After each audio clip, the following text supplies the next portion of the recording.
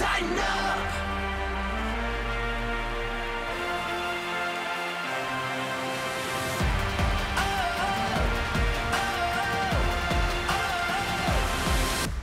This is the OTP presented by Farm Bureau Health Plans, celebrating 77 years of providing Tennesseans with high-quality health coverage at affordable prices. Visit fbhp.com today to learn about their history in Tennessee and to get a quote. That's fbhp.com. Glad to have you with us. I'm Mike Keith. This is Jha'Quan Jackson, rookie, Tulane. ATM. Let's get it. How you doing? Automatic touchdown machine. Yes, sir. Who calls you ATM? Back at Tulane, you know, they made the name of automatic touchdown. I always found myself in the end zone. So, you know, once they got that name and it started going, I was just excited about it, and I just took it along with it and ran with it. Nice. That's pretty big. You know, Pinnacle Financial Partners may be interested in working with you. They're the team bank, so they may be. That would be nice. Maybe Jha'Quan Jackson going through the ATM because he is automatic touchdown, man. The automatic. I like that. Yes, sir. All right, so we love Tyjae Spears. You have to know that, and so we got to get into some Tyjae Spears stuff right off the bat here. Yep. You were roommates at Tulane? Yes, sir. What's the worst thing about having Tyjae Spears as a roommate? The worst thing? Yeah. What annoyed you? Nothing, really. Really? It was always exciting, you know. He always a person just to have around you that uplift you no matter what. If he's down or I'm down, we both pick each other up. So nothing annoyed you? Nothing. He didn't like leave peanut butter on the counter, not pick up his laundry? Nah. He was raised well. He was raised well? Yes, sir. He's a lot of fun. Is he always a lot of fun? I mean, it's always. How did you guys meet? I probably say we played together 7-on-7 versus, and when we was in high school, our last year, a senior, we played in the Southeastern tournament 7-on-7, and they beat us to get to the championship, which they won a championship, and then weeks later, you know, we went on to college, and we both saw each other again for the first time. His dad and my dad and my mom and his mom was there, you know, just helping them move in. And once we got into the part that the dorm rooms and stuff, it was just, I seen Tyjae, and from that day on, we became friends. You know, we built a relationship to where I learned what happened in his background and then what happened to me. So he was at your draft party. Did you think there was a chance you were going to the Titans? Did he think there was a chance you were going to the Titans? You know, you always got a opinion where you would like to go and where you want to go, or what team wants you to go. You know, like the whole process of me talking to different teams. You know, I never talked to the Titans that much. You know, Tyke came down to the pro day and had watched me work out with the pro day and the other guys at Tulane. You know, but the exciting part about it is that it would be like once a week that I talk to Tyjae dad, and he'd be like, "Man, you're gonna be a Titan." Like he spoke it to existence, you know. He manifested, and when it happened, I just looked at him. Well, first I looked at Tyjae, then my family, then I looked at him, and he was like, "I told you so," you know. But it's exciting to be here, you know. Just not even just Tyjae, just to get around all the vets and you know.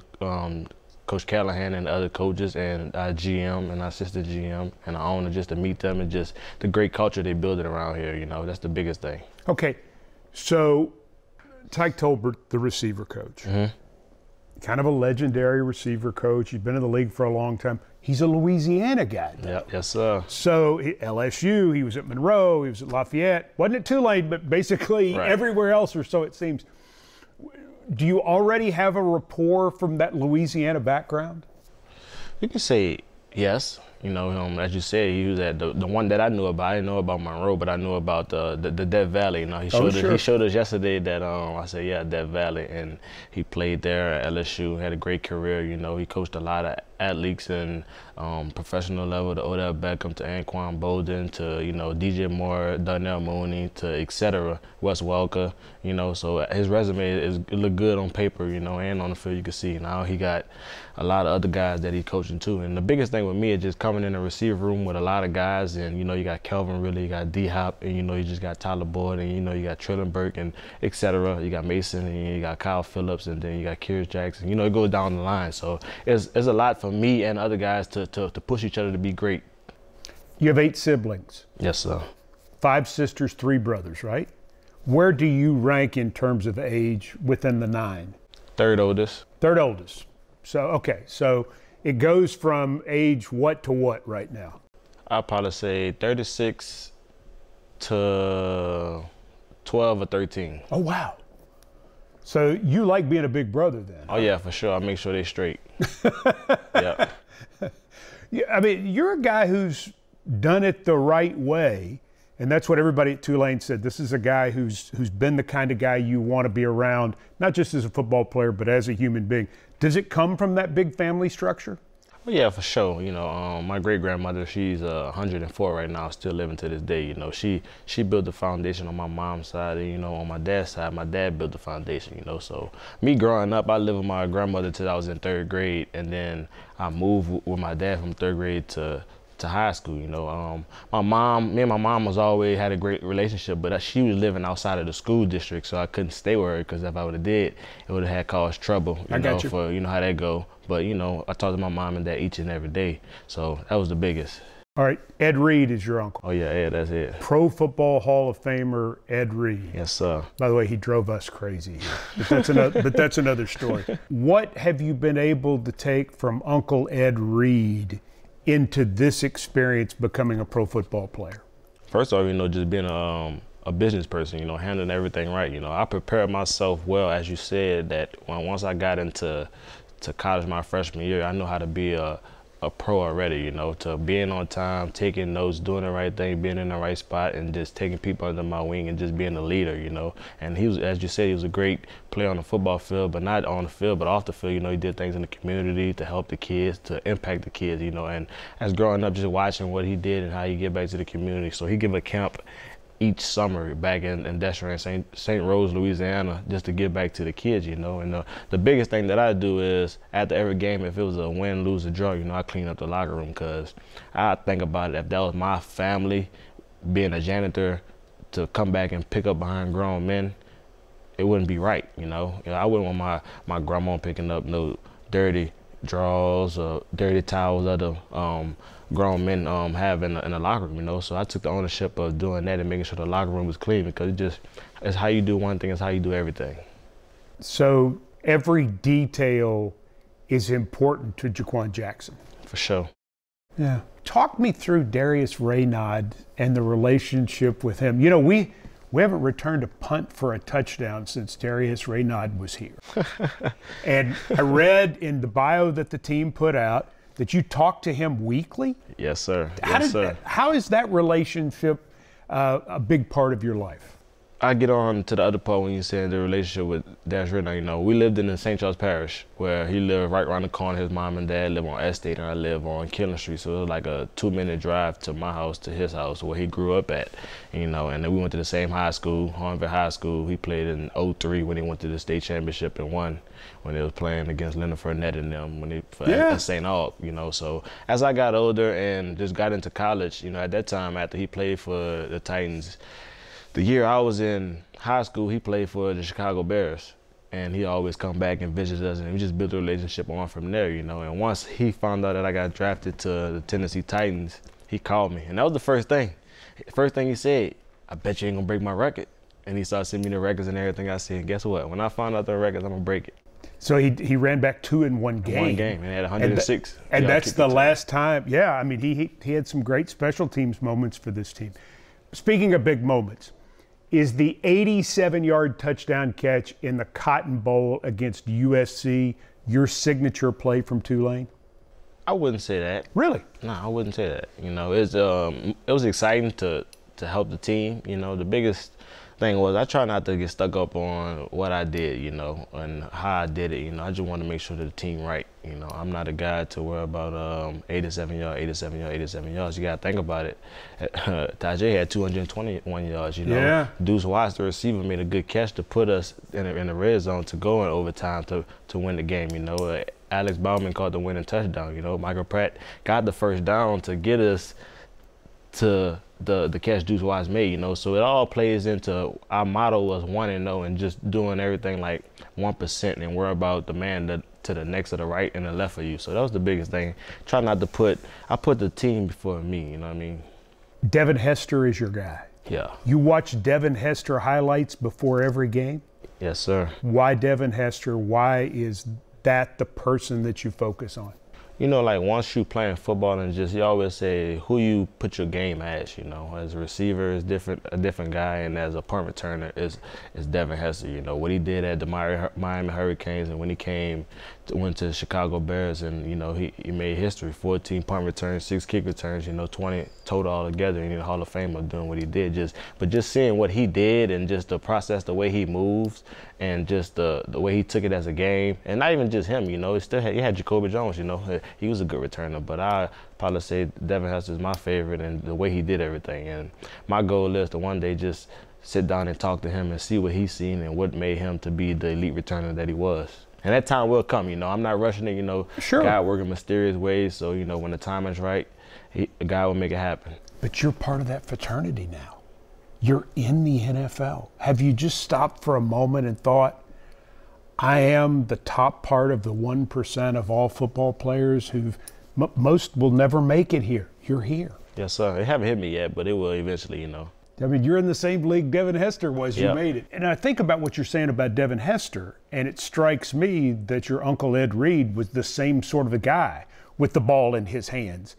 Is that when you get your hands on the football, you not only want to run by guys, you want to make guys miss, make things happen with the football. Is that electric nature what you want to be known for as a football player? I just want to be known as Jha'Quan Jackson. You know, it's not about he can do a punt return, he can do kick return, he can do receiver. I just be one known as Jha'Quan Jackson, and a guy who's like everything positive about me. You know, I don't want it to be like just like you said, 87-yard touchdown. I don't want to be known for that. You know, I just want to be known for I help in the community. You know, I help with the organization or the culture, help the team. You know, whatever in the asset of that. You know, I'm always about how can I make everybody else around me better. That's good stuff. Thank you so much for the time. Thank you. Stay right there for a second. Had a chance to talk with a former Titan, Steve Jackson, at practice the other day. You remember he was on the 99 team and was a super player in the secondary, coached here in 16 and 17, and now he's back as the secondary safety coach. Here's my chat from earlier this week with Steve Jackson.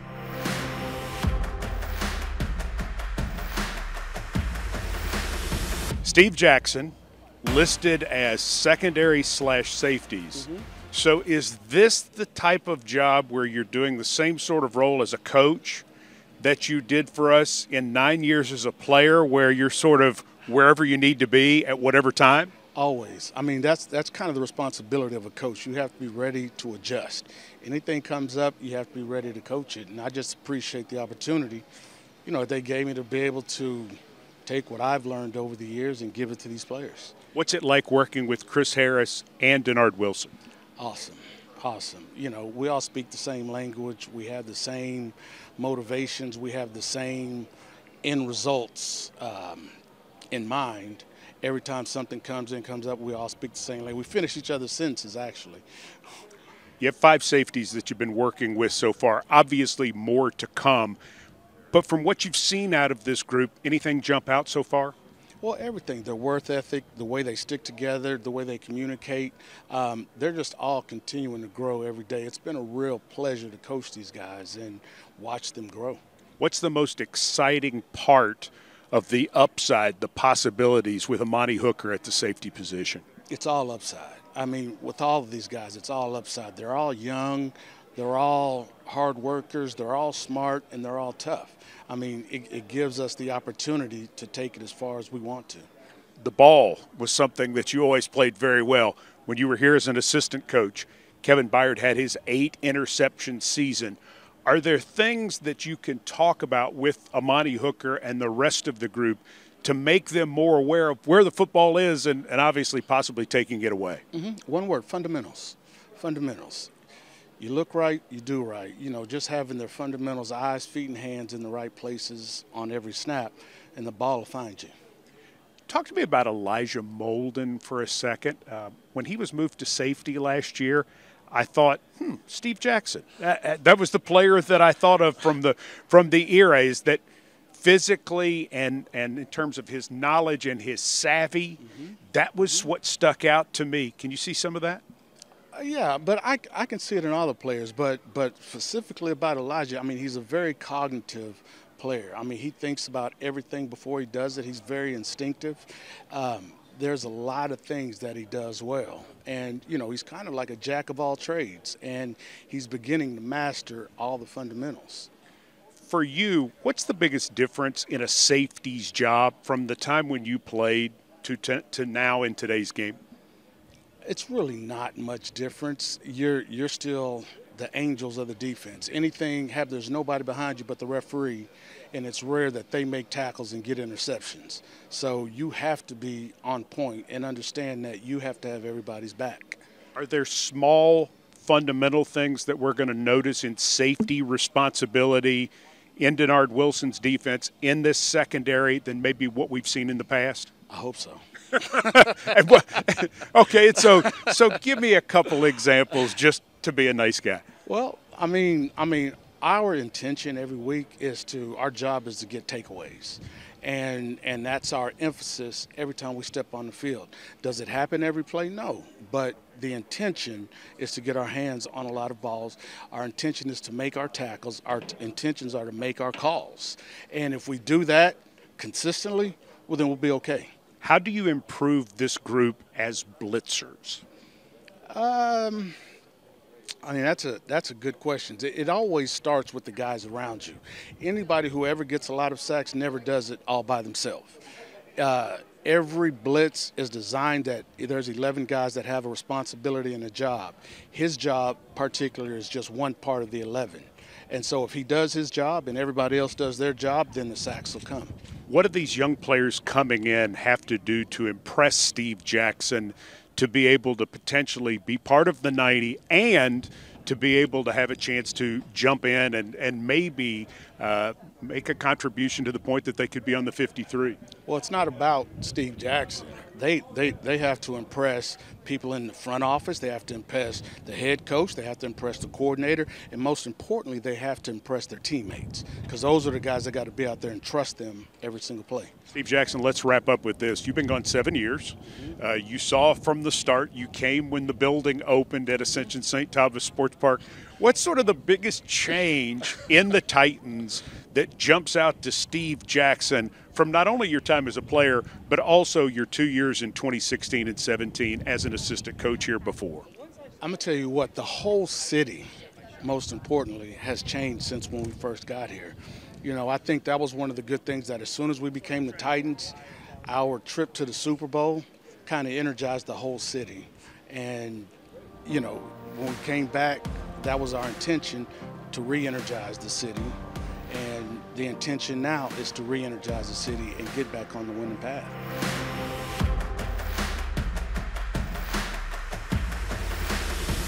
Steve Jackson with me there. This is a former safety. This is James Williams, draft pick from the U from Miami. James Williams for SeatGeek. SeatGeek is the official ticketing partner of the Tennessee Titans. Whether you buying or selling tickets to the Titans game, to any other live event in Nashville, SeatGeek is the place to go. SeatGeek, the new official ticketing partner of the Titans. So Titans fans can fan. I'm glad you're here. You're a big deal coming out of high school. I mean, huge deal. I'm going to read this. 5-star prospect by, among others, 24/7 and Rivals. Number 13 ranked overall player in the country by 24/7. Rivals had you number 19. Several more people had you in the top 20. And you were the number 1 safety nationally by those two organizations, 24/7 and Rivals. And then other organizations, On3 and others, had you rated very highly as well. What's it like coming out of high school and being that well known? I mean, not even coming out of high school. It started for you when you were 15. What's that like? I mean, it's a great experience. It's very competitive. I'm a very competitive person. Coming out of South Florida was a lot of competition, so it brought the best out of me and allowed me to be top 20 in the nation. Yeah, that's amazing. So you were always a safety. Yeah. And then Lance Guidry comes in at Miami and he says, you know, you're a safety, but we want to get you closer to the line of scrimmage.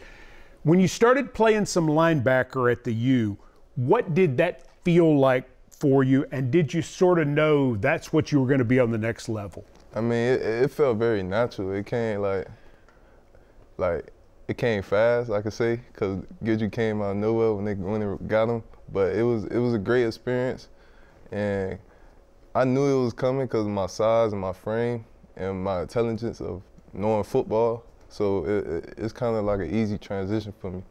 Yeah, because safeties are like quarterbacks on defense. You see the whole thing. You have to know where everybody is. Sometimes you have to move people around. So you get a real sense of the game, don't you? Yeah, I say my knowledge from safety, moving to linebacker could help me and could help the team, that the Titans that drafted me, to help us be a better team overall. So I feel like it'll help me in the long run.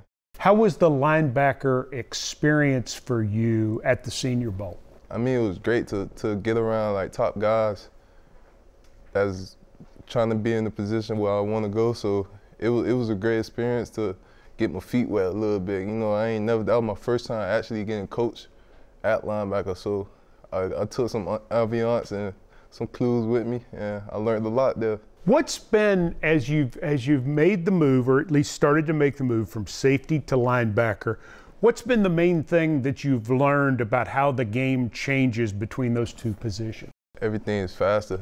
Like literally everything, like feet work, hand placement, the plays. You in every play, whether it's run or pass. You in the middle of the field, so you got to get to the ball everywhere you got to go. So, I mean, it's a big difference, but it's kind of like natural to me because I'm a ball player. So yeah. So I'm not a scout, but I know what I read, and what they said is that James Williams is better the closer he is to the line of scrimmage, which is why people have thought the transition from safety to linebacker would be so good for you. Do you agree with that assessment? And the second part of the question is, if you don't agree with that assessment, why? I mean, I agree to it because you can line me up anywhere. I can play anywhere, wherever you want me to play. But I say, yeah, okay, it's great. Okay, now here's the one I like the best, though. And I know this is true even though I'm not a scout. James Williams hits like Mike Tyson. You know who Mike Tyson is, right? Yeah. You're aware of him. It's kind of my era, but I think a lot of people know him well. I mean, you put it on some dudes. I mean, you get there, you go through people at contact. It's not just they're going backwards, they're going sideways and backwards. That, for all the things, for the 1.59.10, the 4.65 40, the vertical, the broad jump and all that, seems to me your biggest skill is you knock the crap out of people. Have you always been that aggressive, and where do you think that ability to hit like that comes from? I mean, I feel like it comes from the heart. It's got to be a want to. You got to want to hit. You got to want to love contact. A lot of people don't like contact, so I'm a person that embrace contact. I love it, and I like to deliver the hit instead of getting hit. James, make me understand that, because the saying's made, a lot of people don't like contact. I get that. But people who really, really like contact, like you obviously, why? Why do you like it so much? I mean, it's kind of a reliever for me. I bring something to the table that you can't coach. You can't coach contact. You can't coach one to go hit somebody. So it's like, it's already engraved in me. It's like a tattoo on me. So I'm coming to tattoo people. Well, it's fun to watch. I mean, you had the best highlight tape of any defensive player I saw this year for just sheer fun. Special teams, you're made for that, and you have a lot of experience doing that. That's obviously where you get to hit some people too. So your whole thing is just put me out there, I'll go wherever. Yeah, I want to do whatever it takes to make the Tennessee Titans great. Whatever they want me to do, I'm willing to do it. I'll go play hole snapper if you want me to. Whatever you want me to do, I'll do it. I just want to make sure that the team is great and always pushing in the right direction. You're 21 years old, and you've had an eventful 21 years, no doubt about it. And as that five-star prospect, and then now you're coming out and you're a 7th-round pick and you're fighting to change positions and make the club.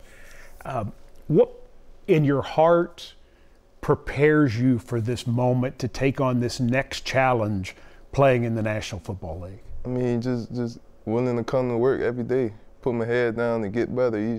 I ain't gonna get better 1 day or 2 days. It takes time. Got to do bricklayers and just want to put my head down, keep grinding, and just stay focused.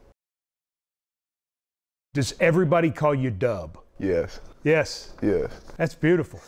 It's got to be weird not wearing 20 though. Yeah. I mean, you've worn 20 your whole life, right? Facts. I mean, I just got to adjust to it. And I mean, the number don't make you, you make the number. So here's the goal.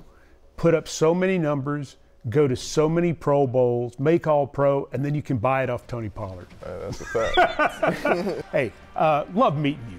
Appreciate and so you. Thrilled you're here. Thank you for taking time. Thank you. That's James Williams. James Dub Williams. Everybody calls him Dub. Or you can call him SeatGeek. Yes, sir. Whatever. He's in. Tighten up. Tighten up indeed. For James Williams, I'm Mike Keith. Thanks for joining us Thank for the OTP.